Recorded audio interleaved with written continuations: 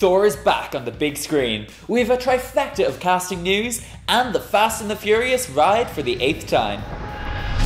Welcome to Geek Ireland's Weekly Geek Roundup. My name is Rory and this week we're starting off with some fresh faces for familiar characters. There's a triple threat of casting news today as we bring you the latest Hollywood announcements. After months of speculation, it's been announced that Jude Law has been cast to play Albus Dumbledore in the Fantastic Beasts sequel. Many have been wondering if the role will go to Richard Harris's son Jared, with the casting of Jude Law coming out from the left field. Another left field casting is that of Josh Brolin as Cable in Deadpool 2. Considering Brolin plays Thanos in the Marvel Cinematic Universe, we can see why everybody is surprised. An Aquaman casting rounds up the week with news of Dolph Lundgren being added to the already impressive team. He'll play the evil King Nereus, leader of an exiled group of Atlanteans. We have a full write-up on each of these castings over on geekireland.com. Fans just can't get enough of Thor and his mighty hammer as the trailer for Thor Ragnarok is now Marvel and Disney's most watched trailer in a 24-hour period.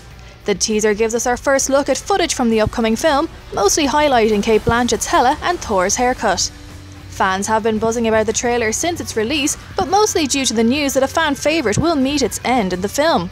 Yes, the hammer itself gets destroyed by Hela and Thor's face is priceless. The trailer has over 136 million views so far, and all we can say is, October can't come quick enough. The launch of X-Men Gold was sadly marred with controversy, as it seems anti-Jewish and anti-Christian propaganda was slyly inserted into the artwork of the issue 1 release.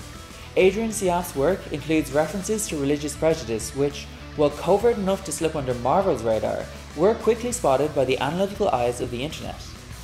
Marvel has released a statement condemning the messages, and Siaf has stated the move has effectively ended his career.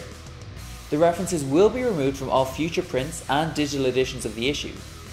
It's sad to see such messages being spread among the geek world, and certainly no irony is lost in the X-Men, long seen as an adage of acceptance and the struggle against prejudice, being the canvas for the move. Fasten your seatbelts because Fast and Furious 8 is about to take you on one hell of a ride. Dom has abandoned his family for a hacker called Cypher, and it's up to the crew to catch him before it's too late.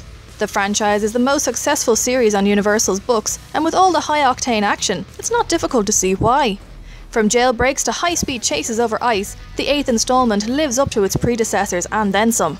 It's Fast and Furious. What more could you want? Fast and Furious 8 is out now, and to read our full review and see our rundown of the top 7 so far, head on over to geekireland.com. Thanks for watching this week's episode. Don't forget to like us on Facebook and subscribe on YouTube. And as always, the full stories are over on geekireland.com. But for now, bye.